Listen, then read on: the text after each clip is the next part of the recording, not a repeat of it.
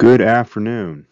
This is Dr. Weiss, and I'm going to be discussing a little bit about Kate Chopin and a little bit about her life. And this is going to be part one of the analysis of her 1899 novel, The Awakening. A little bit of information about Kate Chopin. She was born Catherine O'Flaherty. She lived from 1850 to 1904. She was known as a short story writer and as a novelist, and we're going to talk about her literary legacy and how she is viewed today. She was an early American writer, an early American female writer, and by many accounts, and I think there's a very strong argument to make, that she was an early American feminist writer. She was born in Missouri and with her family moved to Louisiana when her husband died. She moved back to St. Louis with her children. She spent her married life, or a portion of her married life, in the South in Louisiana, and many of her short stories and novels take place in the South, take place in Louisiana. And she was interested in the sort of clashing of cultures or the different identities that existed in Southern culture. Some of her more famous short stories and short story collections: The Bayou Folk was published in 1894, and A Night in Acadie, 1897. Some of her important, now those were short story collections, and some of her important short stories were Desiree's Baby, 1893, which is in the Heath Anthology of American Literature, 7th edition, Volume C. I highly recommend that story. It is not very long at all. The Story of an Hour, also another one of her highly anthologized short stories. It is also in the Heath Anthology of Literature, 7th edition. This was published in 1894. This is really a fantastic short story. It is the story of how a young woman, her husband was supposedly killed in a train accident, and she goes through these sort of moments of grief, but is she grieving? And there's really a beautiful passage right after she is, it is known that her husband, or she is told that her husband has died. And let me just read this to you, and for those of you who might be following, this passage is on page 1081 of the Heath Anthology of Literature, 7th edition, Volume C. 4 paragraphs down. She could see into the open square before her house, the tops of the trees that were all aquiver with the new spring life. The delicious breath of rain was in the air. In the street below, a peddler was crying his wares. The notes of a distant song which someone was singing reached her faintly, and countless sparrows were twittering in the eaves. And this is, I think, such a wonderful passage in so many ways. This is a woman who's supposed to be grieving, and there's the symbolism of spring, fertility, and passion, and beauty, and all of those sorts of things. So The Story of an Hour. The Storm, another one of her famous short stories, 1898. And of course, The Awakening, really the novel that, for us, in many ways, as she was rediscovered while she was alive, The Awakening was the novel that she published that really put her on the literary map. An earlier novel, and this was a very controversial novel, and we'll get to that in a little bit.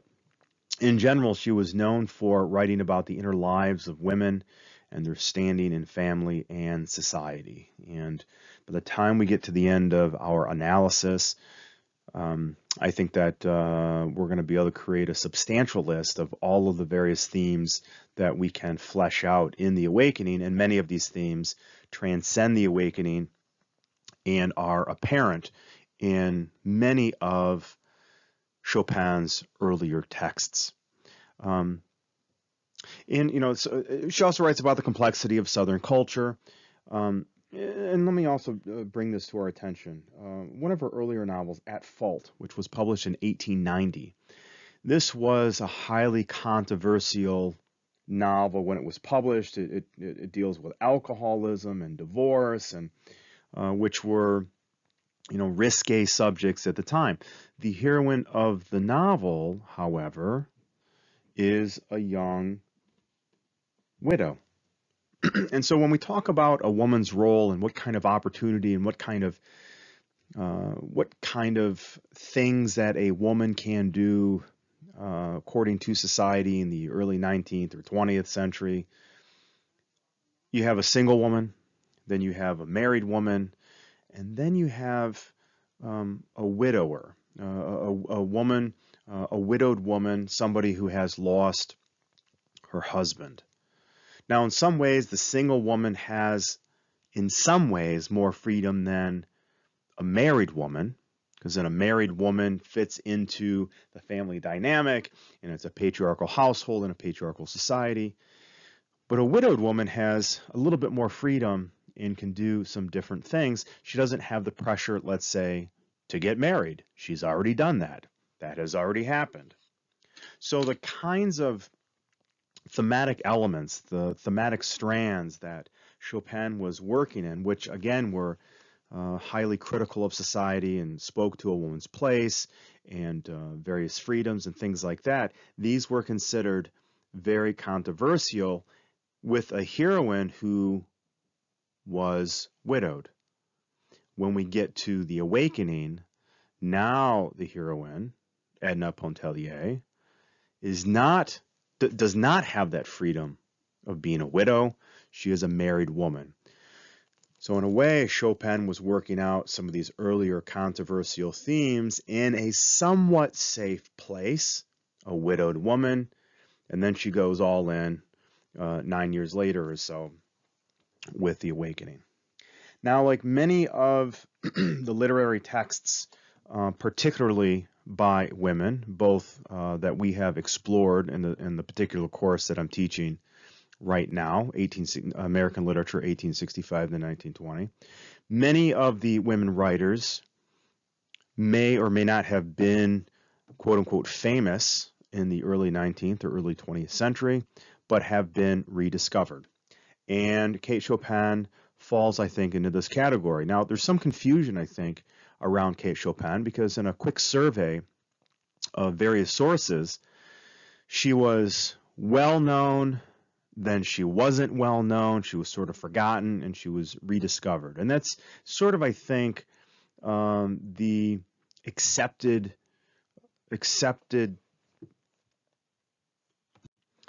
pattern that Kate Chopin was treated, although I came across some sources that said Kate Chopin was or has been an accepted female literary figure ever since she was alive, and I really don't think that was true.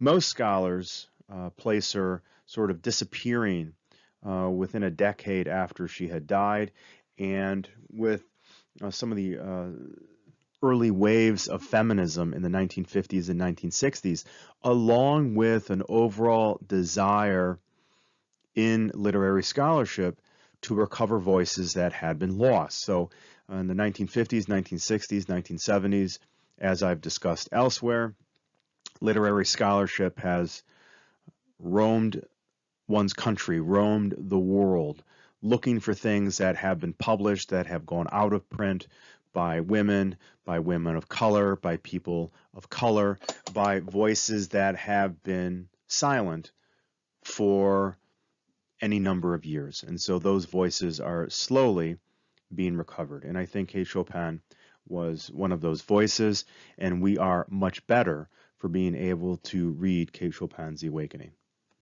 What I'm also very interested in is again, the sort of dynamics of literary scholarship and how it has changed, and that, oftentimes you as a student or you as a person interested in literature come to a class or a particular list of literary texts, and we sometimes think, oh, you know what, this is an interesting list. This is what people have been studying for a long period of time, 100 years, 200 years, 50 years, whatever it might be.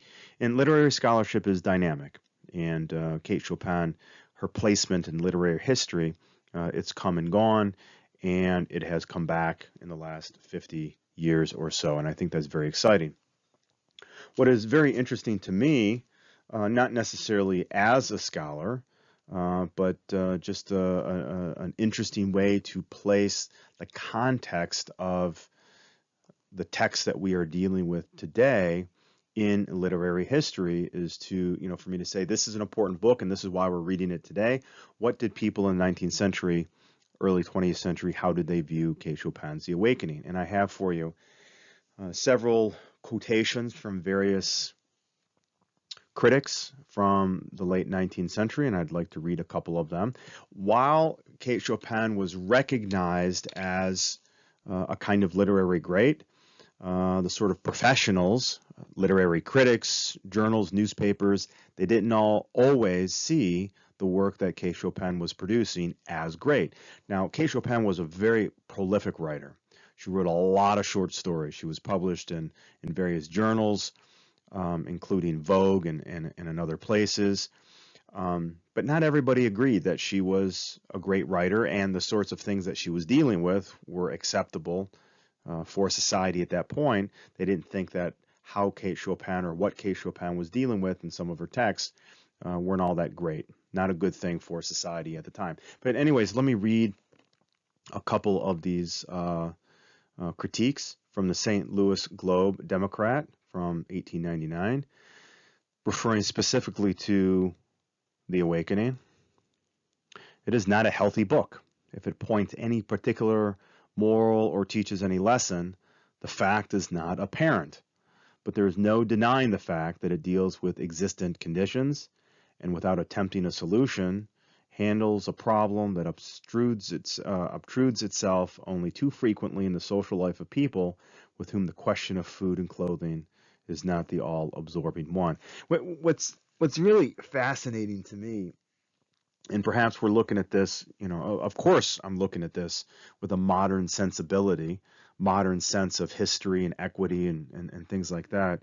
But looking at a variety of these different critiques on Mary Chopin and other, particularly women writers of the 19th and early 20th century, people just didn't, particularly male critics, very dismissive, and they don't really seem to have gotten it. And I think some of the critiques are so far wrong, to me, it's amazing that they were published. And yet, at the same time, it's understandable.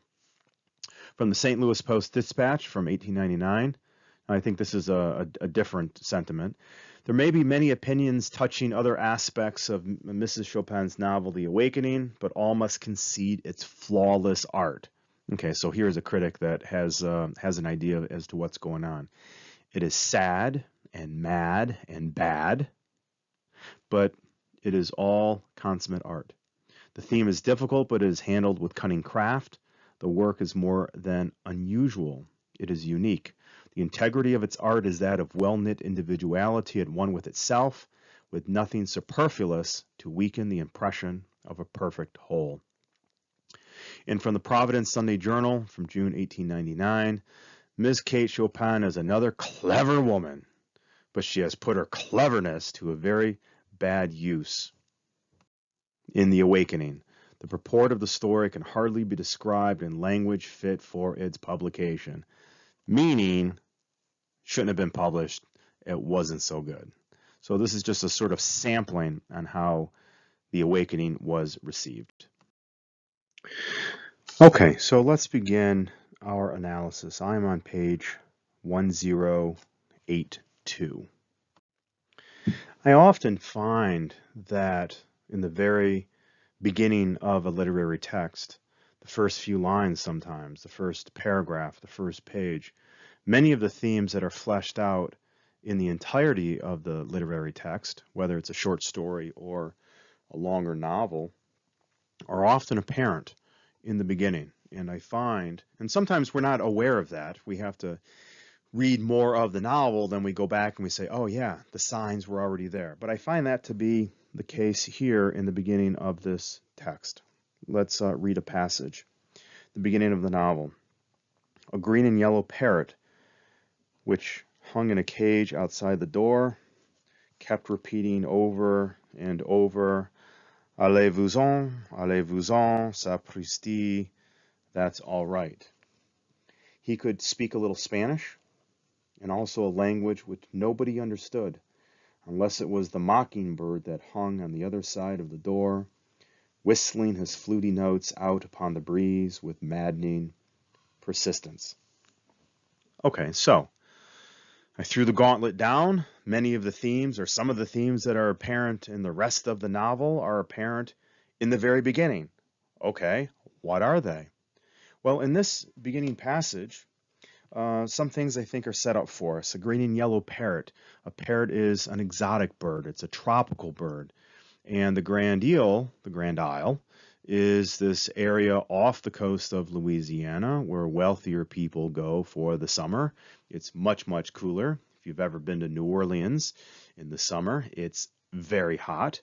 And wealthier people get to go to, they have bungalows or cottages on this island. So this is exotic. That the cage is in a bird, or excuse me, I should say, that the bird is in a cage outside the door. What does this mean? Well, we have Edna Pontellier, and she is a kind of exotic specimen, exotic woman, different from other people. She feels, as this novel gets underway, as we find out later, that she feels imprisoned, and thus, in the very first line of the text, we have a symbol, I would argue, that represents Edna Pontellier. What does this parrot speak? Well, the parrot obviously speaks French, but also a little bit of Spanish. And we find out later on that other people are not familiar with Spanish. There's a scene where Robert is speaking to Mariquita, and they are speaking Spanish, and Edna and other people are not familiar because they don't speak Spanish. They don't know what they are talking about. So there is misunderstanding. And then there's a language which nobody else understood at all, this particular language that is specific to the parrot, much like the kind of language that Edna Pontellier might speak, that other people around her might not be aware or comprehend what it is she's trying to communicate. Case in point, number one example, her husband. And what is it that we are told about Mr. Pontellier? Now, let's just back up for a moment. As we go through this text, we are going to see that there is a separation, an alienation between Mr. Pontellier and Edna Pontellier. However, I think we have to be fair. Let me say this at the beginning. Mr. Pontellier, I don't think, is a bad guy. Do we have to put him in an historical and cultural context? Yes, but I want to point out some moments where he does some, I think, very affectionate things. Does that mean Edna is in love with him? No, but we'll see where that gets us to.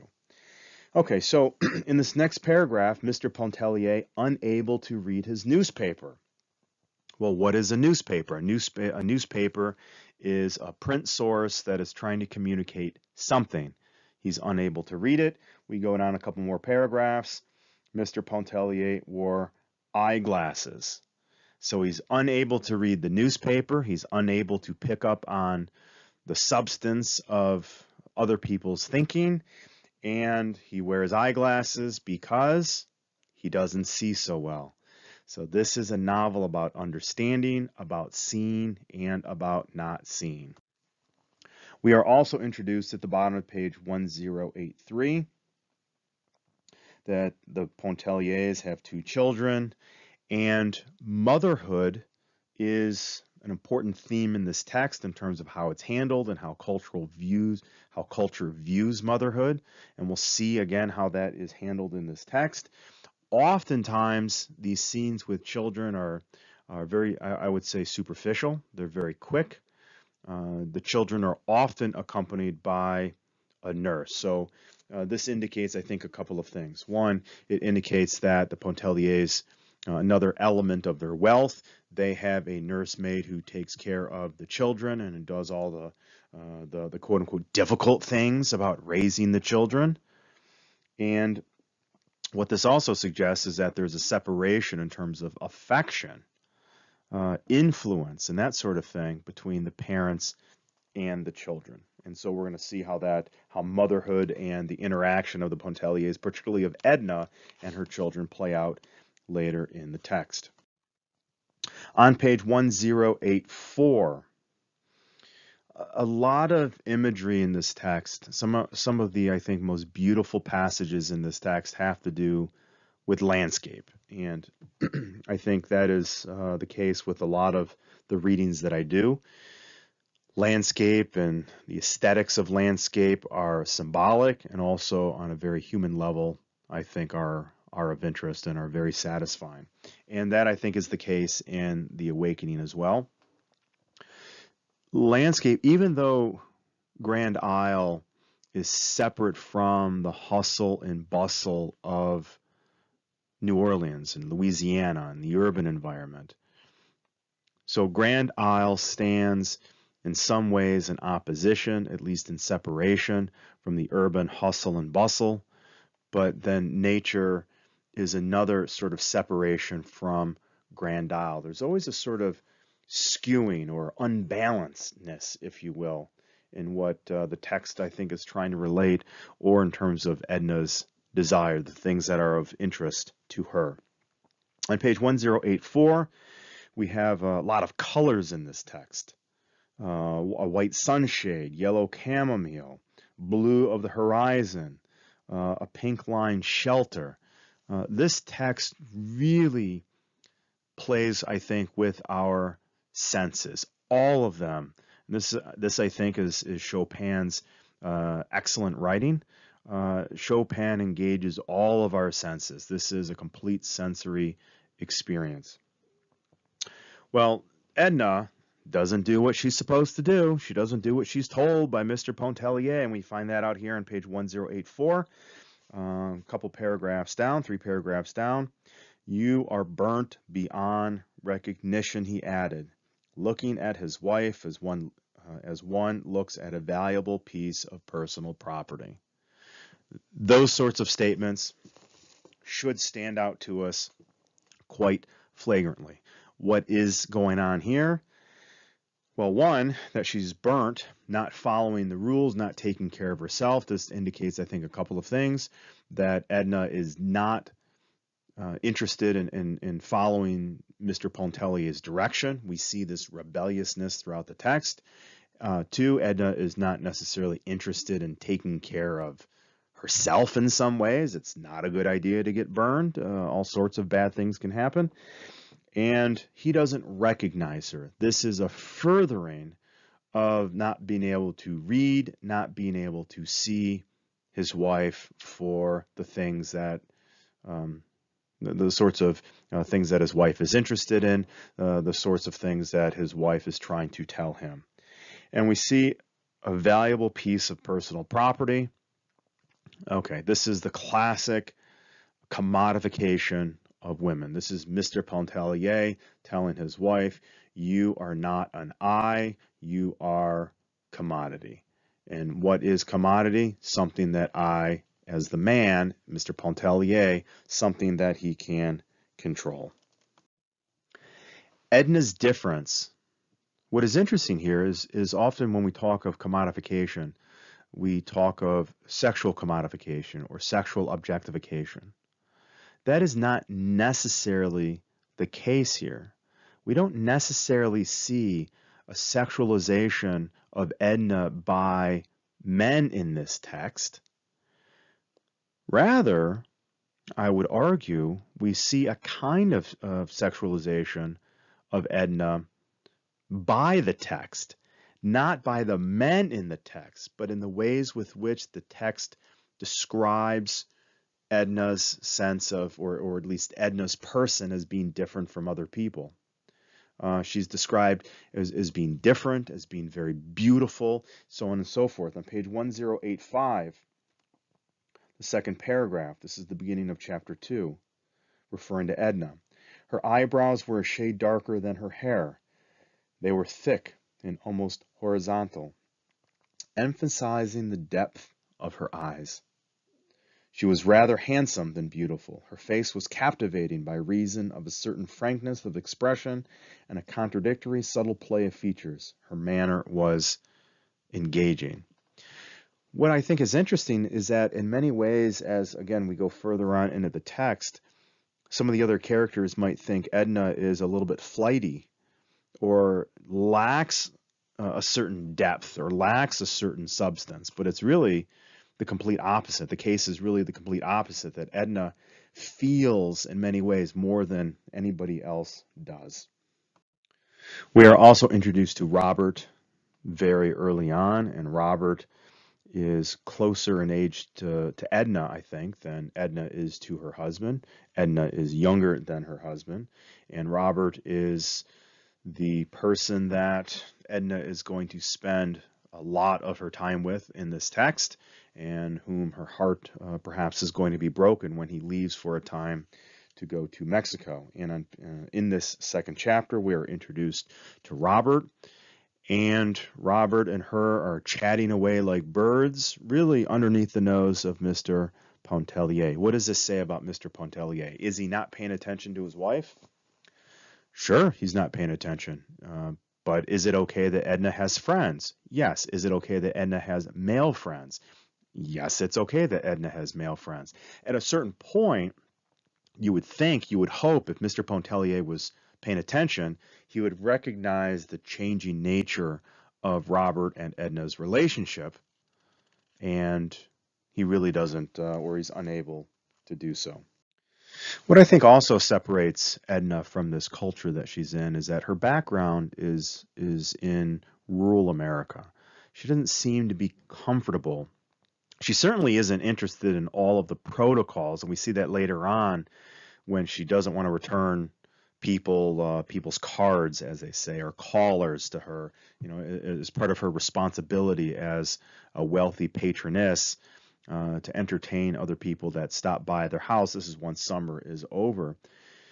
In part, it might explain Chopin's, or excuse me, not Chopin, but Edna's background may in part explain this. Another reason might be her growing rebelliousness, as we get to later on in the novel. On the top of page 1086, Mrs. Pontellier, this is her speaking with Robert. Mrs. Pontellier talked about her father's Mississippi plantation and her girlhood home in the old Kentucky bluegrass country. She was an American woman with a small infusion of French, which seemed to have been lost in dilution. So this is a mixed identity, as would be perhaps expected in some ways, as America has moved forward in time and various other nationalities have joined in the American experiment, that Edna's identity comes from a mixed racial heritage, and that she came from a plantation home in the South. So this is a kind of rural environment that Edna Pontellier had grown up in. When Mr. Pontellier is unhappy with what's going on at the home, when he is bored, when he wants to be entertained, what does Mr. Pontellier do? He goes to the club. When he's unhappy with a meal, he can go to the club. He can go travel. He can go socialize with his friends. He can do all sorts of things that Edna, as a woman, cannot quite do. She can go socialize with her friends, but she just can't up and go to the club.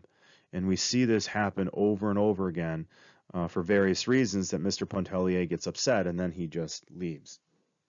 We see the effect on Grand Isle here in chapter 3 of what happens when Mr. Pontellier goes to the club and comes home, and we see the way that he interacts with his wife. The beginning of chapter 3 on page 1086. It was 11 o'clock that night when Mr. Pontellier returned from Klein's hotel. He was in an excellent humor, in high spirits, and very talkative.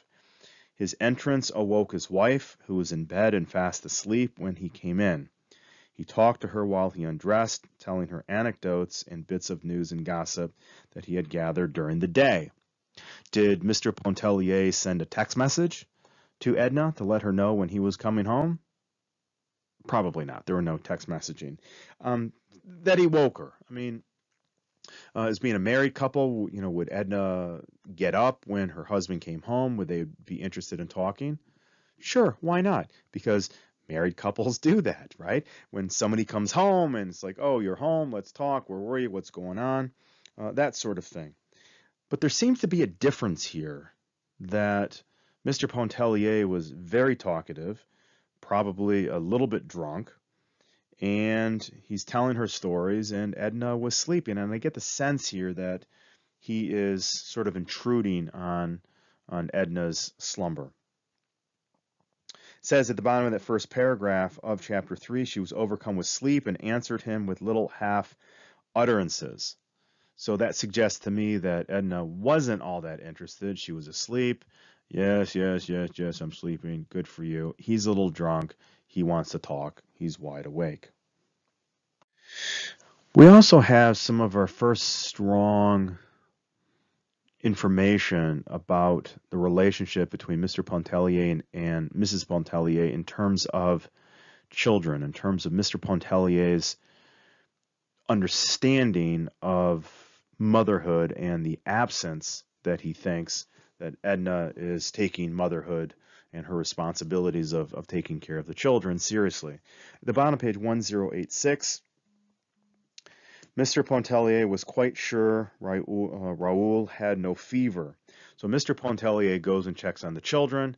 Edna had put them to sleep. They are fine. Mr. Pontellier checks on them, comes back and says, I'm assuming wakes her up again because she is half asleep or had fallen asleep.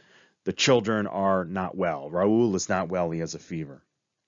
Says at the bottom of the page, he reproached his wife with her inattention, her habitual neglect of the children. If it was not a mother's place to look after children, whose on earth was it? Further, the text says, he himself had his hands full with his brokerage business. He could not be in two places at once, making a living for his family on the street and staying at home to see that no harm befell them. He talked in a monotonous, insistent way. Is marriage a partnership? Absolutely. Should it be one of equality? Absolutely. So is there in part a divided set of responsibilities, in this case for both Mr. Pontellier and Mrs. Pontellier?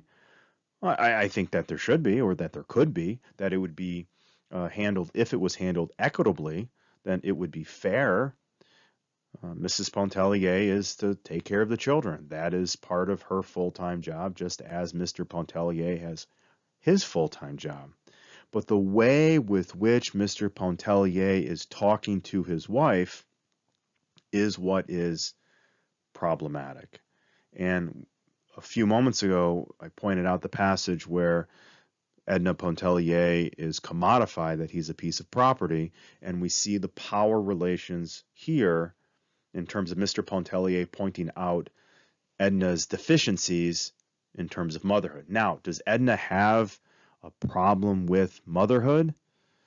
Yes, I think in some ways this culture, late 19th, early 20th century, this wealthy, let's have a nursemaid raise our children, this is problematic, as well as Edna's general feeling about motherhood, or in many ways the absence of affection that Edna feels towards her children. That is also, I think, significant.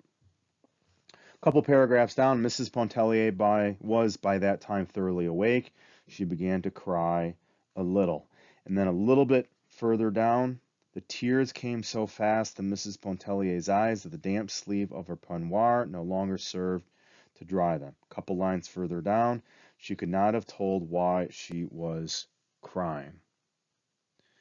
This, I think, is very important. Edna is upset. Well, Edna could be upset really for a couple of reasons. Edna's upset because her husband said something hurtful to her at that particular moment. You are not taking care of the children. I'm the man. I'm the breadwinner. I'm making all the money so we can live this lifestyle. What are you doing? You're supposed to do your job and you're not. That can be very hurtful. That is hurtful. So it would seem reasonable that Edna would respond. The second thing that I'm thinking about, however, is that there are moments throughout this text where Edna cries. Now, traditionally, we would say traditionally that women cry. That's how they express themselves. Men express themselves in different ways. So it seems fitting that Edna cries. Okay, maybe, maybe not. But the frequency of Edna's crying and the association or the context of Edna's crying is something that I think we need to pay attention to. Could Edna be reacting to what Mr. Pontellier is saying? Sure, she could be reacting to that. But again, the frequency of her crying is often separate from what is going on at that particular moment in the text. There are moments in this text where Edna begins to cry and there is no explosion, there is no real interaction. That these feelings that have been, that Edna has had an inability to express, an inability to communicate, whether it's to Madame Ries or Rosignol or her husband or Robert, she just can't reconcile with her sadness. And almost impulsively, she cries. This is problematic. This speaks to the depths of anguish that Edna is feeling. It says here, the third paragraph from the bottom on page 1087, that there is an indescribable oppression. So this is not an acute moment. This is not something that is just taking place that she's reacting to. This has been building for some time. How long? Who knows? Maybe since her marriage, since they were on Grand Isle. Perhaps this has been growing since her childhood. At the bottom of that paragraph that begins an indescribable oppression, I want to read, she was just having a good cry all to herself. The mosquitoes made merry over her biting, the mosquitoes made merry over her biting her firm round arms and nipping at her bare insteps. Okay, there's that she really isn't paying attention to the mosquitoes. This falls, I think, under the category of a variety of other things that Edna just doesn't really pay attention to. Now, it seems to make sense. She's having a good cry. There's an indescribable oppression. Mosquitoes are biting. She doesn't notice. But along with the sunburn, along with a variety of other things, Edna is thinking. She's a deep thinker. And she is concentrating on maybe her interior life, sometimes at the expense of what is going on in the current moment, sometimes in terms of her health, in terms of her safety. This is also, I think, an intimate moment, and we see vignettes here, we see descriptions of Edna's body in various sorts of ways. Where we don't see the description of Edna's body is through the eyes, I think, of Mr. Pontellier in terms of his wife being a sexual woman, in terms of being a woman that he desires. I think there's an absence of that desire displayed by Mr. Pontellier, but the text gives us bits and pieces of Edna's body. Now I say bits and pieces. These are almost dismembered parts of Edna's body, which may be representative of the kind of fragmentation that Edna is feeling. So her firm, round arms nipping at her bare insteps. We're talking about mosquitoes. If we were talking about Robert or her husband, or Edna's husband, then we would have a very different sense. But what we do see are parts of very vulnerable and revealed parts of Edna's body. This vulnerability and the consciousness of one's body is something that Edna is going to slowly come to recognize and reclaim later on in the text. Now, as we close out chapter 3 and we begin chapter 4, there's another sequence about really how the text or how their circle of friends views the Pontelliers, that Mr. Pontellier was considered the best husband in the world. All the ladies agreed to that. And I think, again, it's in many ways, Mr. Pontellier is a halfway decent guy. he does things that are to the best of his ability, at least. And the best of his ability, I think in many ways isn't good enough, but he's considered a pretty good guy, at least from the circle of ladies in their social circles. But Mr. Pontellier and the text also capitalize on this idea that Edna is not really the greatest of mothers. The bottom of page 1088, in short, Mrs. Pontellier was not a mother woman. The mother women seemed to prevail that summer at Grand Isle. So what is a mother woman? Well, at Grand Isle, the women took their children, they took them bathing, they stayed with them, they did all sorts of things. This is not what Edna was interested in. And it is the text bringing this to our attention as a kind of social critique that Edna does not feel the same way about her children that other women do. What does this mean? What does this say about Edna? Does it say that she's necessarily a bad mother? Maybe, maybe not. I mean, I think there's an argument that Edna is not the most attentive, and there's all sorts of dynamics that come into play because a nursemaid is really raising the children. But what I think this suggests is a furthering of this alienation of affection and the children being a part of the family. If Edna isn't really interested in raising them or loving them, what does this say about Edna and her ability to make attachments? Can Edna love somebody else if she is not comfortable with her own self? In opposition to Edna, one of her friends is Madame Ratignolle. And Ratignolle is described on page 1089, second paragraph, 5 lines down. There are no words, 4 lines down. There are no words to describe her save the old ones that have served so often to picture the bygone heroine of romance and the fair lady of our dreams. There was nothing subtle or hidden about her charms. This is not a criticism. The text is saying that Ratignolle is a good mother. She dotes on her children. This is not necessarily an overindulgence. So she's not a helicopter. She just loves her children and wants to be around them. I think what this does is it serves the purpose of just showing difference between a mother woman and Edna. Now, Ratignolle and Edna are friends, and they interact together. Ratignolle plays music, and they interact together, and Edna feels comfortable in her presence. And I think there may be a kind of desire, a sort of displaced desire from Edna's childhood about her own mother figure and things like that, but perhaps we'll get into that a little bit later.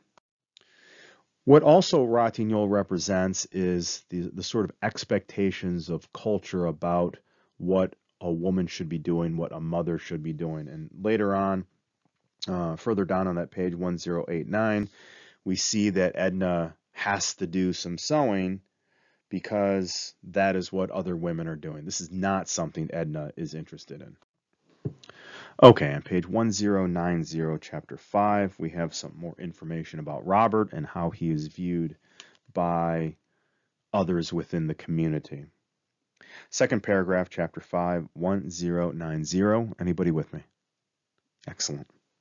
He had lived in her shadow during the past month. No one thought anything of it. Many had predicted that Robert would devote himself to Mrs. Pontellier when he arrived, since the age of 15, which was 11 years before. Robert, each summer at Grand Isle, had constituted himself the devoted attendant of some fair dame or damsel.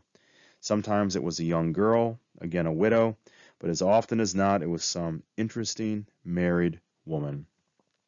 So Robert is this, good-looking guy, a single young man, and people know that he sort of vacillates depending on the year to different women, and people were sort of speculating that this was the summer he was going to find interest in Edna. How is this handled?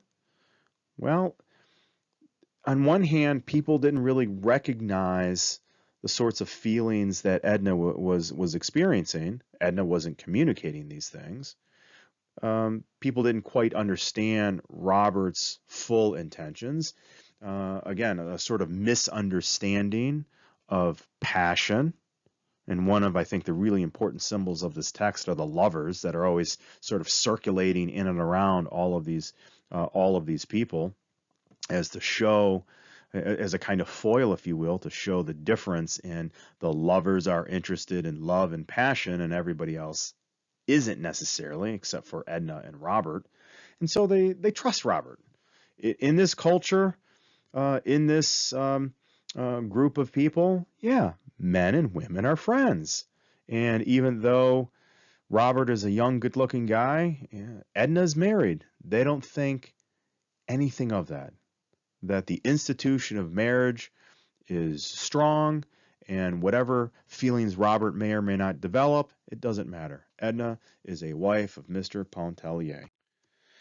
We're going to speak more about children, but often in this text, people that exist at the lower socioeconomic level, those that are poor, the nursemaid, here called the quadroon. On page 1092, these people don't really have identities. If you are poor, if you are have any brown in you, if you have any black in you, you're not even considered a person. And so Edna, the text tells us that she is commodity. The wife of a husband is commodity. Well, a little bit underneath that are these sort of service people, or these brown people, or black people, Hispanic people, whatever that might be in this text, to be seen and not really heard, much like the children. And I think there's a kind of relationship between them. And so on page 1092, 1, 2, 3, 4, 5, 6 paragraphs down, the youngsters came tumbling up the steps, the quadroon following at the respectful distance. She is supposed to take care of the children, but not intrude or interact in the lives of the Pontelliers. And this then is, again, these sort of moments of landscape, which I think, are going to increase as we move through this text. They are breaks from the discussions on motherhood and childhood and race relations, social relations, alienation, and all of those sorts of things. The moments of landscape are breaks from those moments of beauty. The beauty that I think later on Edna is trying to capture as an artiste. And then, of course, there are also moments of foreshadowing about what's going to happen at the end of the text. Next paragraph. The sun was low in the west, and the breeze soft and languorous that came up from the south, charged with the seductive odor of the sea. Children freshly bellowed were gathering for their games under the oaks. Their voices were high and penetrating, the seductive odor of the sea. The symbol of the sea in this text is dynamic. It's multitudinous. It does not mean one thing. It means a lot of different things. And I think it means some things at one moment in the text, and it may mean something different at a later moment in the text. Here there's something seductive. The sea represents the mystery of passion, of eroticism, desire for intimacy. This, I think, is going to change when we get to the end of this text, but it has that kind of alluring quality here.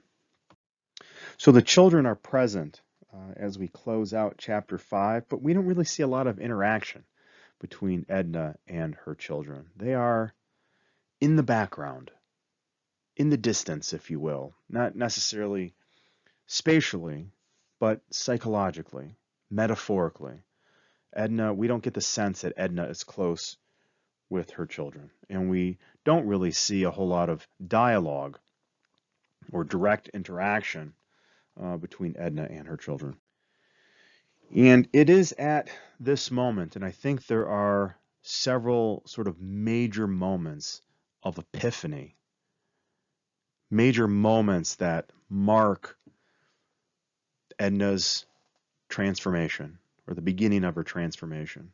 And chapter 6, I think, is one of those important moments.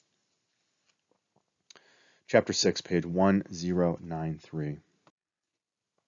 Edna Pontellier could not have told why, wishing to go to the beach with Robert, she should in the first place have declined, and in the second place have followed in obedience to one of the two contradictory impulses which impelled her. I think the word impulse is important. Impulse stands in opposition to premeditation, to thoughtful thinking. And when we are guided by impulses, yes, you haven't thought something through, but it also comes from a place that we are not aware of. So faced with several possibilities, going with her husband, being with her children, those might be decisions that, if they were well thought out, might have been something that Edna decided on doing, but rather this was impulsive, and these impulses lead Edna to do other things. Let me keep reading. A certain light was beginning to dawn dimly within her, light which, showing the way, forbids it. At that early period, it served but to bewilder her. It moved her to dreams, to thoughtfulness, to the shadowy anguish which had overcome her the midnight when she had abandoned herself to tears. So Edna is recognizing something. The unconscious is becoming conscious. And I think that it's worthwhile to sort of speak about this in that way. Whatever had been bothering Edna, her childhood, her dreams for the future, her desires, her inner life, those all have to be subservient to her outer life. What is Edna's outer life? Her responsibilities to her family, her responsibilities to her culture, her responsibilities to everything that, or anyone that Edna interacts with. And it's slowly occurring to Edna that those things are either in opposition, or maybe we can say in a different direction than the things that Edna is beginning to realize about her truer self, about her self-understanding. And later on, we'll say about her woman strength, her woman identity. In short, Mrs. Pontellier was beginning to realize her position in the universe as a human being. Let me add, not as a commodity. And to recognize her relations as an individual to the world within and about her. This may seem like a ponderous weight of wisdom to descend upon the soul of a young woman at 28, perhaps more wisdom than the Holy Ghost is usually pleased to vouchsafe to any woman. I think it's interesting here because invoking the Holy Ghost, and there's a scene a little bit later on where Edna is in church, and we're talking about, I think, how Edna as a woman coming to various realizations that are in opposition to certain institutions, to the institution in some ways of family, to the institution of patriarchy, to the institution in terms of society being patriarchal, to the institution of religion. So these are all things that Edna's interior life, as it's slowly becoming conscious, has to fight against, much like the sort of metaphor of the waves, which is used periodically in this text. But to the beginning of things, of a world especially, is necessarily vague, tangled, chaotic, and exceedingly disturbing. How few of us ever emerge from such beginning. How many souls perish in its tumult. What is the text telling us here?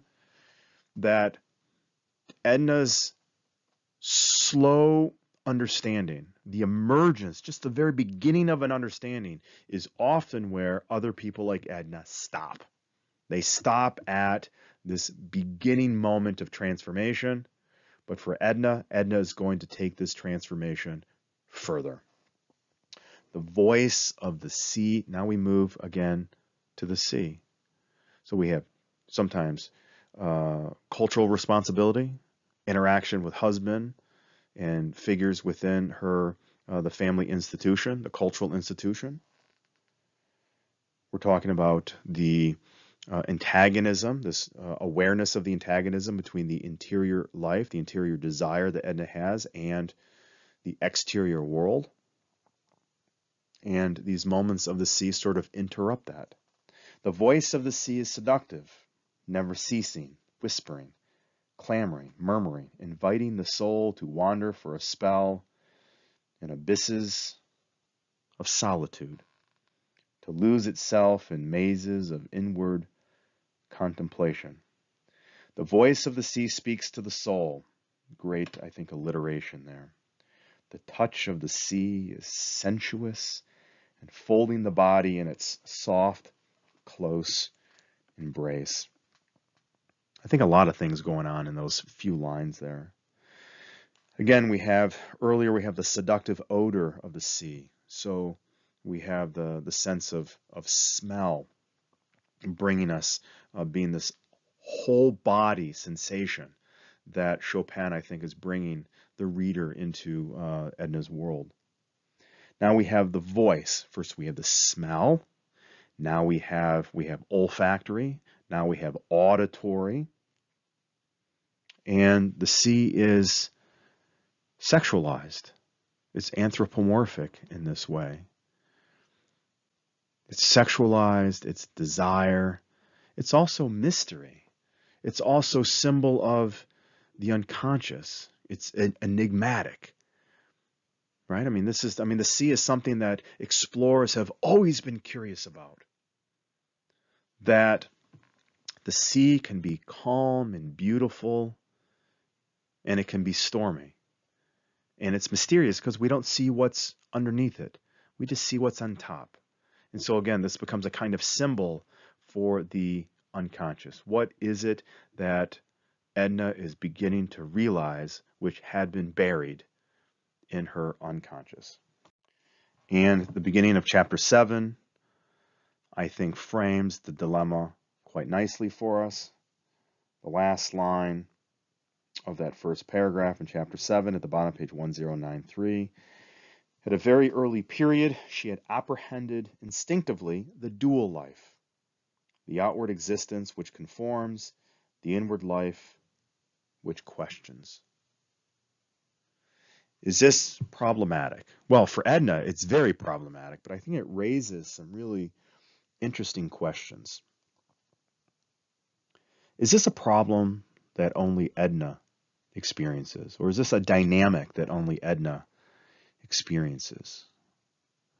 On one side, we, as part of the human condition, as a part of members of society, members of maybe religious institutions, members of our families, what is it that we really want? What is it that we really want in life? And can we achieve those things?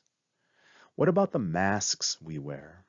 The masks that you wear as a student, or the mask that you wear when you are at work, or the various sort of social contexts that you might negotiate or circulate in. We wear a kind of mask. And is that mask you? That mask is you, I would imagine, but it's also not you. And I think in part this text is questioning Edna's, but also our own. What is the real you? What is your real self? What is it? And what is the distance between that interior world and the exterior world? There's always going to be a difference, right? I guess there doesn't have to be, but it seems that there would be, that we cannot always be the person we want to be, that we cannot always do the things that we want to do, that oftentimes the dreams and desires that we have had in our past do not get worked out as adults. And I think that's also a way that we can sort of consider this novel, that in many ways Edna is childlike, and that this is part of the maturation process. Is it a part of the maturation process. Is part of that maturation process, is part of that socializing process that we move from being children and teenagers to and young people into the quote unquote adult world with mortgages and families and children. Do we have to accept giving up those dreams from our interior world? And hopefully the interior world and the exterior world, as I said, coincide fairly closely together. For Edna, they do not. On page 1094, Rossignol and Edna spend some time together. Edna convinces Rossignol to leave her children behind so that Edna, because Edna isn't interested in having her children with her, that Edna just wants to spend some time with her friend. It says the second paragraph. The two women went away one morning to the beach together, arm in arm under the huge white sunshade. Edna had prevailed upon Madame Rossignol to leave the children behind, though she could not induce her to relinquish a diminutive roll of needlework which Adele begged to be allowed to slip into the depths of her pocket. In some unaccountable way, they had escaped from Robert. So again, the sort of needlework. It says a little bit earlier that Edna had a sensuous susceptibility to beauty. So what does this mean? What is beauty? Later on, Edna becomes a painter and spends time at the expense of her social responsibilities to paint some things. And this, I would argue, is a kind of abstract way for Edna to express that which she is unable to express. We are also told, once again, about Edna Pontellier's body. A couple paragraphs down, the women were both of goodly height, Madame Rossignol possessing the more feminine and matronly figure, more motherly, I suppose. The charm of Edna Pontellier's physique stole insensibly upon you. The lines of her body were long, clean, and symmetrical. It was a body which occasionally fell into splendid poses. There was no suggestion of the trim, stereotype fashion played about it. A casual and indiscriminating observer, in passing, might not cast a second glance upon the figure, but with more feeling and discernment, he would have recognized the noble beauty of its modeling and the graceful severity of poise and movement, which made Edna Pontellier different from the crowd. So I had mentioned a little bit earlier that these two figures of the two lovers circulate throughout this text, and they are sort of always in the background. That love exists, but not necessarily for the people that are centered in this text, except for Edna's growing feelings for Robert and her later lover. So the two young lovers. But I want to point this particular moment out on page 1095 at the bottom of that second paragraph, the paragraph beginning, the two seated themselves. Two young lovers were exchanging their hearts' yearnings beneath the children's tent, which they had found unoccupied. What I find interesting about that is the association of the young lovers with children. So love, passion, desire seems to be something that is almost absent in the text, at least between husband and wife. The lovers, not married, represent, I think, the passion that is here that is absent. But the association with children, I think, is interesting because does this suggest that love and passion and all of those sorts of things are childish desires? We learn a little bit later on that Edna had some infatuations when she was a child. So as part of the maturation process, part of becoming an adult, part of embracing the exterior world is at the expense of the interior world, but more than that, at the expense of your childhood dreams. Does love only exist when you are young, and when you are older, it no longer exists? I don't think that is the case at all, but I think the text questions that and problematizes the environment that Edna is in. Let me continue reading. Edna Pontellier, casting her eyes about, had finally kept them at rest upon the sea. So again, another interval moment here. The day was clear and carried the gaze out as far as the blue sky went. There were a few white clouds suspended idly over the horizon. A lateen sail was visible in the direction of Cat Island, and others to the south seemed almost motionless in the far distance. So again, this interval, the young lovers associated with childhood, these two women that are spending time together. Let's look out at the sea. What does it mean? What does it offer? Before, it's alluring, it's sexualized. Now it's just a moment of beauty, a moment of peace that I think stands in opposition to the interior life of Edna Pontellier. So Ratignolle and Edna are sitting together looking out at the sea. And second paragraph from the bottom on page 1096.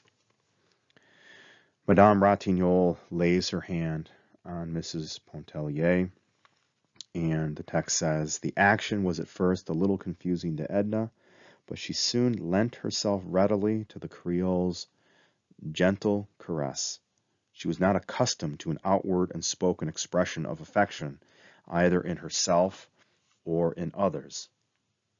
What does this mean?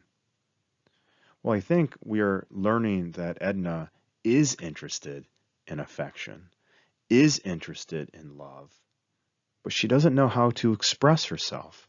And there's certainly a fear of how it would be received by, let's say, her husband or other people in the social circle.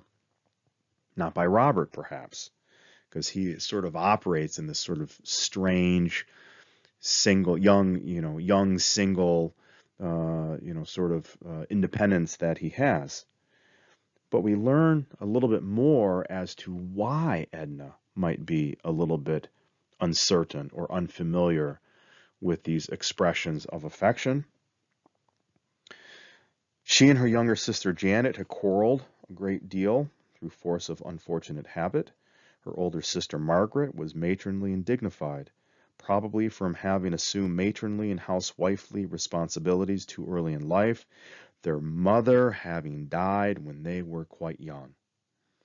A very important moment in Edna's life, the relationship between a daughter and her mother, a sacred kind of relationship. And her mother had died when Edna was quite early, and perhaps as a result of that, had not overcome the trauma of her mother's death, and grew up without that affection that she would have desired, that she would hope for from her mother. Would she have gotten that from her father? It doesn't appear that that sort of affectionate relationship really existed. And the relationship between a daughter and a mother is a very different kind of relationship than a daughter and her father. This leads us into a moment of perhaps what I could call the dreams of love or infatuation of a young girl. On page 1097, at a very early age, perhaps it was when she traversed the ocean of waving grass, she remembered that she had been passionately enamored of a dignified and sad-eyed cavalry officer who visited her father in Kentucky. Interesting, for a couple of reasons.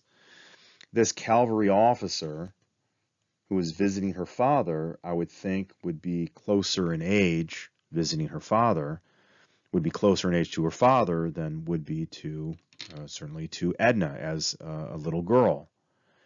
That Edna had fallen in love with the cavalry officer, if we dip our toe into psychoanalytic theory here for a moment,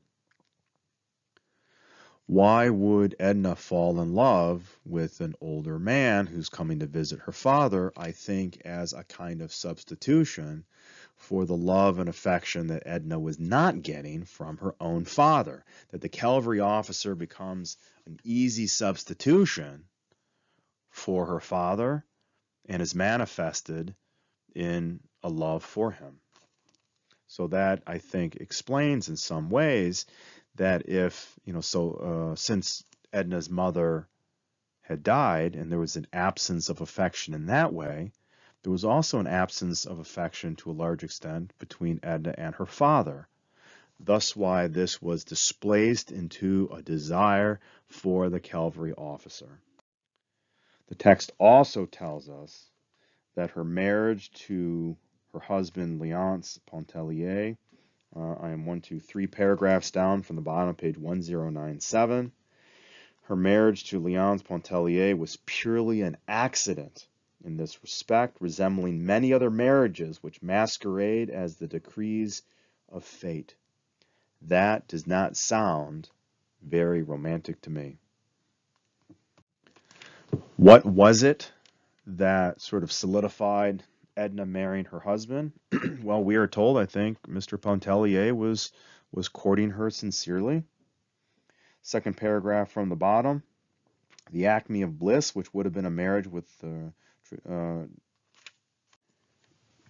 Tragedian, was not for her in this world as the devoted wife of a man who worshipped her. She felt she would take her place with a certain dignity in the world of reality, closing the portals forever behind her upon the realm of romance and dreams. So my earlier thoughts about interior and the exterior and social maturation and growing up into the adult world, there seems to be, this text suggests, a compromise. That you can't have the realm of romance and dreams, you get something else. But Mr. Pontellier was devoted and courted her, and that, I think, makes him fall under the very complicated category of Mr. Pontellier being a halfway decent guy. He was interested in Edna, and he did the best that he could. We are then, as we close out chapter 7, we are then told at the top of the page, this is Edna, she was fond of her children in an uneven, impulsive way. Now again, we've spoken about impulsivity and what that might mean. When you are impulsive, it's not something that's premeditated, something that is inconsistent. This is problematic because what does a child desire? A child most often desires love and affection from their parents. What does a child need? Consistency. And if Edna is impulsive, impulsiveness is the opposite of consistency. So when we talked earlier about, was Edna or is Edna a good mother? This may suggest to us that Edna has some deficits if she's treating her children in an impulsive way. This is problematic, and this closes out chapter 7. So I want to bring to our attention something briefly on page 1098, the beginning of chapter 8. Madame Ratignolle and Robert are walking together, and she asks him to leave Mrs. Pontellier alone.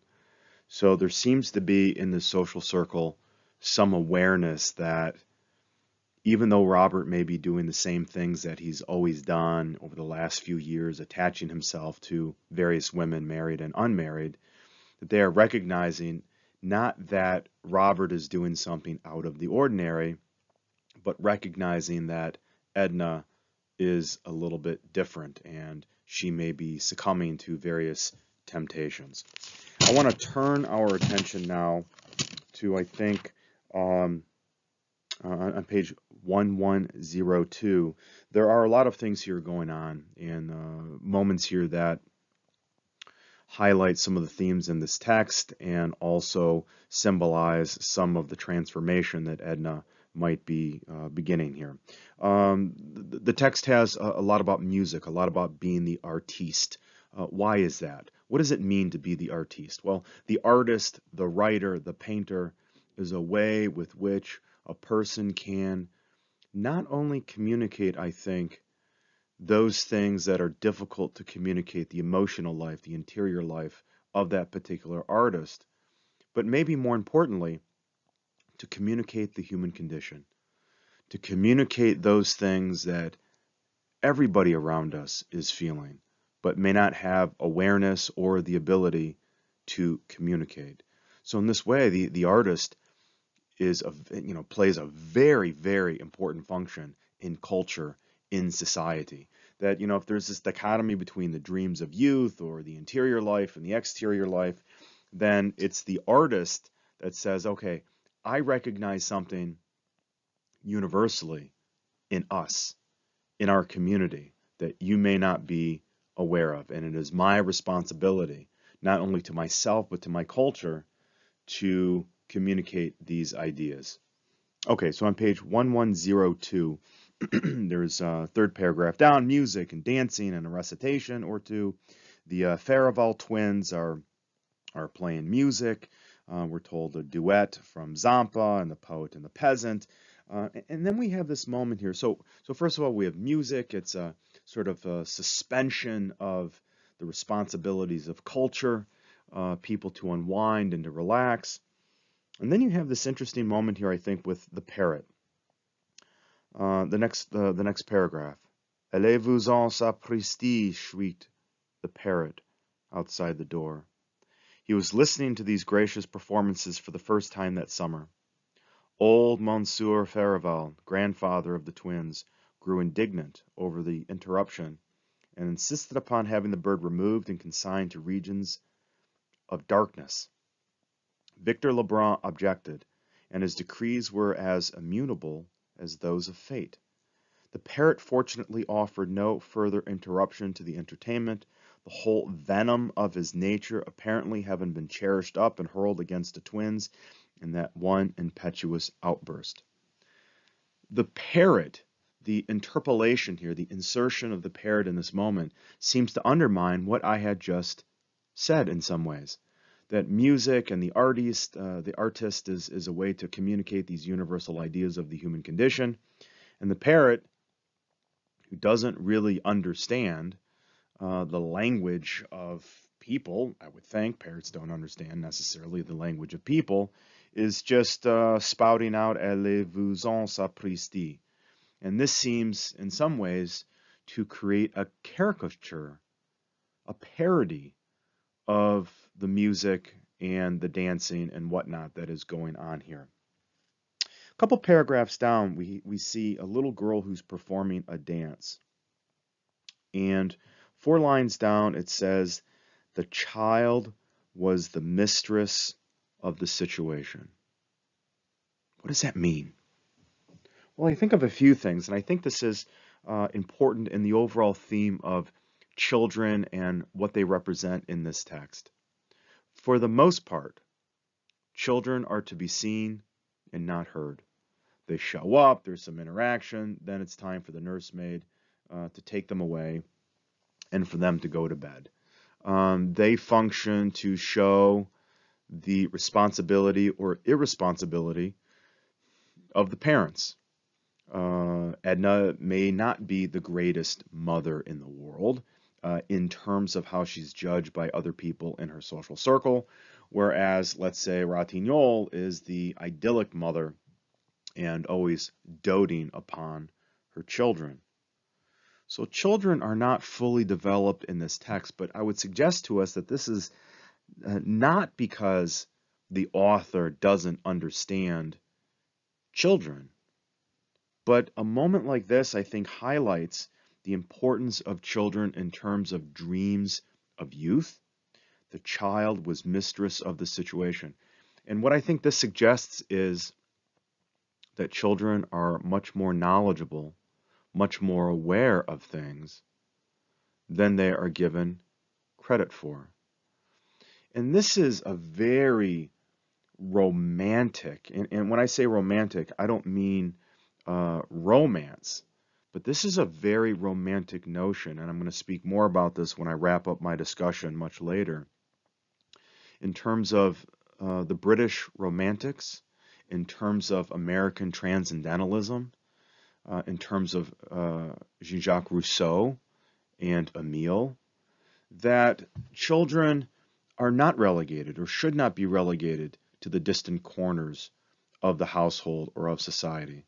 That William Wordsworth says that the child is the father of man, and that children have a kind of energy and curiosity. In this, I'm thinking of American transcendentalism, a curiosity and energy that we lose as adults. And so I would suggest that the focus here on that the child has some control over the situation. It touches upon this tradition. At the bottom of the page, second paragraph from the bottom, but there was no reason why everyone should not dance. But Tom Rossignol could not, so it was she who gaily consented to play for the others. She played very well, keeping excellent waltz time and infusing an expression into the strains which was indeed inspiring. She was keeping up her music on account of the children, she said, because she and her husband both considered it a means of brightening the home and making it attractive. On page 1104 at the top of the page, we have a commentary on Edna's reaction to music.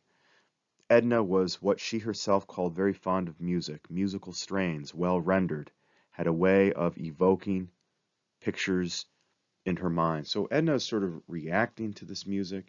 It's helping her become more in touch with her feelings, and that then is going to facilitate her becoming an artist herself and to communicate the ideas that she's trying to explore within herself. About 3 paragraphs further down, again on page 1104, I am near the end of chapter 9. She, this is Edna, waited for the material pictures which she thought would gather and blaze before her imagination. She waited in vain. She saw no pictures of solitude, of hope, of longing, or of despair.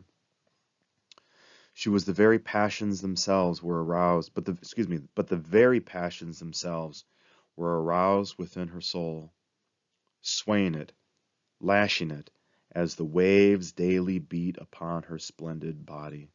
She trembled, she was choking, and the tears blinded her. Once again, we have these moments that seemingly come out of nowhere, although right here this is evoked by the passion of the music, where Edna, she is unaware perhaps of the deeper feelings that motivate her, her emotions, her depression, her melancholia, her uncertainty, her sense of skewed identity as she's trying to recover or rebuild her sense of self. So we see that here, that she is, these passions sway her and she is very emotional. We also have a conflation of the imagery of the waves as a metaphor for the emotional turmoil within her. And this is also a foreshadowing of what is going to happen at the end, that, we move back and forth with the imagery of the sea as being alluring and sexualized in some way. Now this is a kind of foreshadowing for her last trip out into the ocean, where the waves are beating against her and all of that sort of thing. And what I think is also an interesting expression here is upon her splendid body. So this, I think, suggests this continual attempt to reappropriate her body from society, to understand her body both as a fully thinking, woman-strong individual, and in this as a woman with sexual desire. So this is not just about the metaphysical, but also about the physical. And contained within the physical is knowing one's body, understanding one's sexual desire. Sort of framed in this scene, or these series of scenes in chapter 9 and chapter 10, the ever-present lovers. And to further the sort of thematic analysis that I'm working on chapter 9, in chapter 9, at the bottom, page 1105 in chapter 10, about 6 paragraphs down. A feeling of exultation overtook her as if some power of significant import had been given her soul. She grew daring and reckless, overestimating her strength. She wanted to swim far out where no woman had swum before. And again, this is a foreshadowing of the end of the text. Chapter 11 shows a scene between Edna and her husband, Mr. Pontellier. And Edna wants to stay outside and sleep. And Edna refuses to go inside. Mr. Pontellier tries to assert the male dominance, the husband dominance within the family here, and Edna shows rebelliousness. Now, is this the rebelliousness of youth? Is this the immaturity of Edna acting out? Could be. This could also be Edna's rebelliousness in terms of trying to appropriate herself and own herself once again. Now, is it wrong that Mr. Pontellier is upset with Edna for staying outside? I don't think so. I think it's reasonable. I think that Mr. Pontellier loves his wife. Is it the love of medieval romance? No. Is this the love of the lovers? The love of youth? No. But I think Mr. Pontellier cares in his way for Mrs. Pontellier. And what does he do to sort of showcase this? He says, "You cannot stay out here." It says at the bottom, page 1108. "Edna, dear, are you not coming in soon?" he asked again, this time fondly, with a note of entreaty. "No, I'm going to stay out here." "This is more than folly." This is Mr. Pontellier blurted out. "I can't permit you to stay out there all night. You must come in the house instantly." Okay, so his language is domineering. Yeah, I think so. But at the same time, I think it's out of a sincerity for his wife's safety. What does Mr. Pontellier do? I think in a very sort of intimate moment, he stays outside with her. And this, again, indicates the sincerity of his feeling towards his wife. On page 1109, 1, 2, 3, 4 paragraphs down, Edna began to feel like one who awakens gradually out of a dream, a delicious, grotesque, impossible dream, to feel again the realities pressing into her soul. The physical need for sleep began to overtake her. The exuberance which had sustained and exalted her spirit left her helpless and yielding to the conditions which crowded her in. So this is a moment here where the text tells us that this slow awakening, and I think there are moments in the text where there are epiphanic moments, epiphany, where she realizes something all of a sudden, and in between these epiphanic moments is this slow realization building to a kind of climax of a particular feeling, and this might be one of those. Okay, I want to turn to the beginning of chapter 13. In my version, in the Heath Anthology of American Literature, Volume C, 7th edition. I'm on page 1112. Edna goes to church. A feeling of oppression and drowsiness overcame Edna during the service. Her head began to ache, and the lights on the altar swayed before her eyes. Another time she might have made an effort to regain her composure, but her one thought was to quit the stifling atmosphere of the church and reach the open air. And so what does she do? She leaves. She leaves church. What role does religion play? What role here at this moment does the church play? Well, couldn't we agree, at least in part, that people turn to religion? Well, people turn to religion for a variety of different reasons. Wouldn't one of those reasons be having to do with sadness or a traumatic situation, understanding tragedy, understanding loneliness? That people turn towards religion perhaps when other modes to mitigate or alleviate one's circumstances or the way that one feels about one's circumstances has even failed.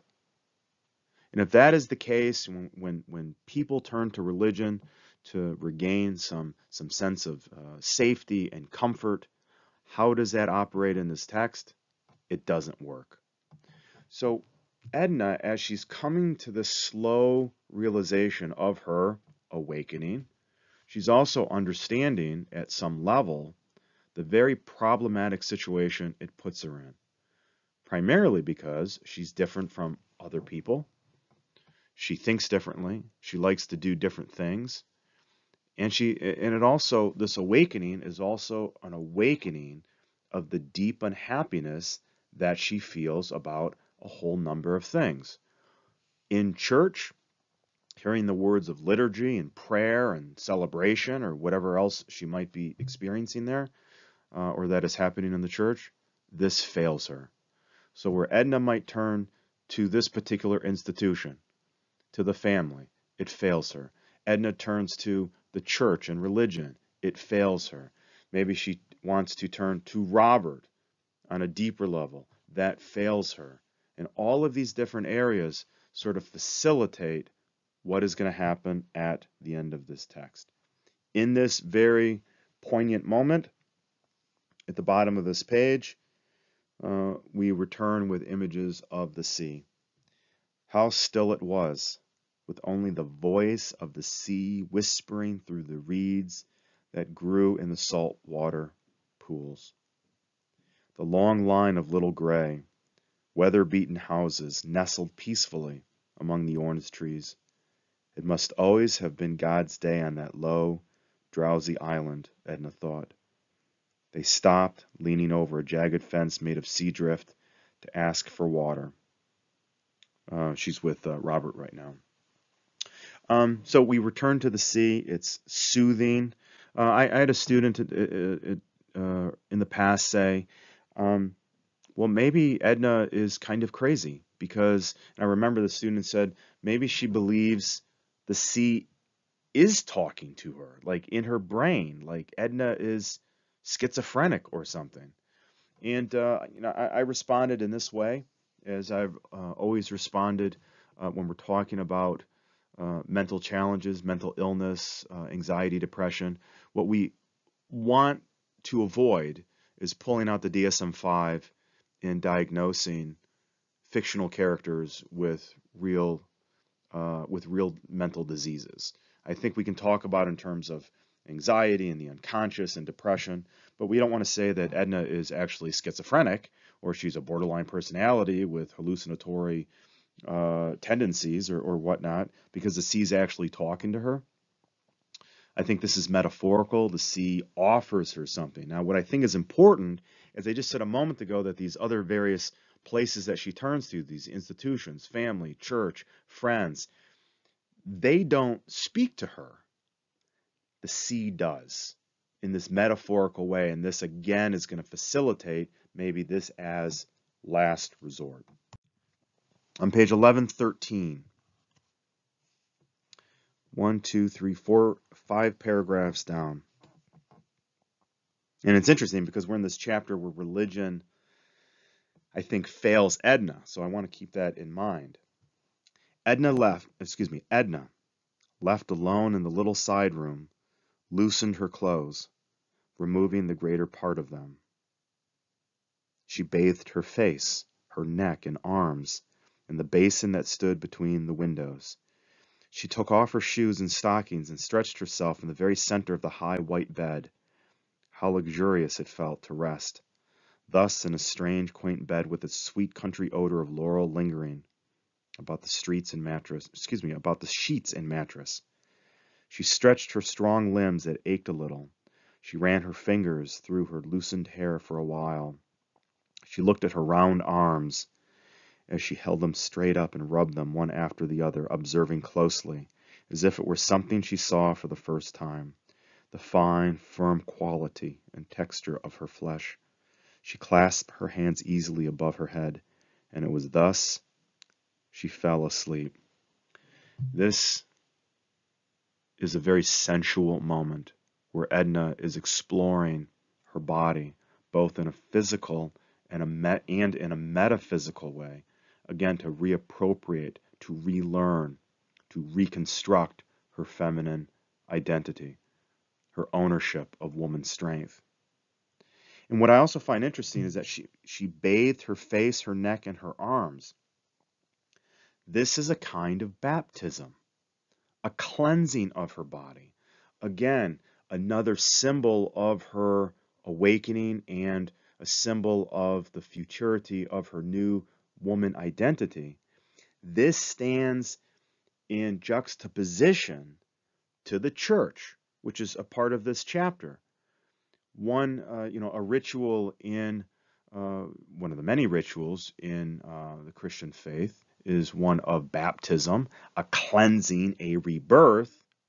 But organized or institutional religion fails Edna. And here we see the same imagery that would accompany the ritual of baptism, but on Edna's terms. A cleansing in Edna's terms, on Edna's terms, as opposed to a cleansing by institution. And I want to close out part 1 with these thoughts as we close out chapter 13.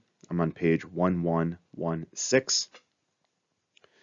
Third paragraph from the bottom, in the middle of the paragraph. Edna, she let her mind wander back over her stay at Grand Isle, and she tried to discover where in the summer, so summer is over and they're ready to return to New Orleans. This summer had been different from any and every other summer of her life. She could only realize that she herself, her present self, was in some way different from the other self, that she was seen with different eyes and making the acquaintance of new conditions in herself that colored and changed her environment she did not yet suspect. So again, these sort of the slow development to these climactical or epiphanic moments, moving back and forth between a certainty that something is changing and an uncertainty as to what that might be. Summer is over.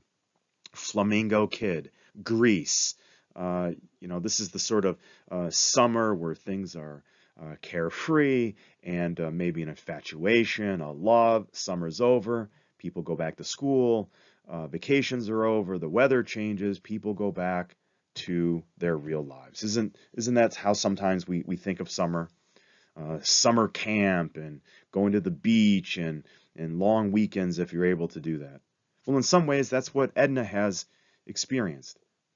But more than that, this summer for Edna has created movement towards this new identity. And now that she's returning to her quote-unquote regular life in the city, we have a very, I think, confused and uncertain Edna. This will conclude the discussion of part 1. Thank you.